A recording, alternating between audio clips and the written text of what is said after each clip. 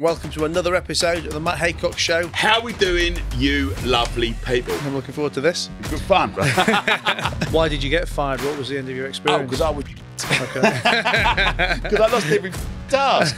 It was a mad bit of time, and I thought I'd absolutely rung the bell and gonna have it off. When the bag has literally gone wallop, and there's an consortium of porno and pirate DVDs across the lunch hall floor, and he started a rumour that I've been nicked. Shut up, Tom, as if they'd have you on The Apprentice. You sell things out the back of your van, you're always ducking and diving. You don't wear a suit. I moved back to my mum's when I was younger. Slept on a pull-out bed on the floor. My mate was touching my skin, so whoa, I'm moving on the plane, yeah? What do you mean she's gonna die? I can't make it up. I mean, I don't know how to follow up on that story. I feel like we've hit the adrenaline point. I'll go from the start. Let's rewind pre-Bosch, somewhere where it all began.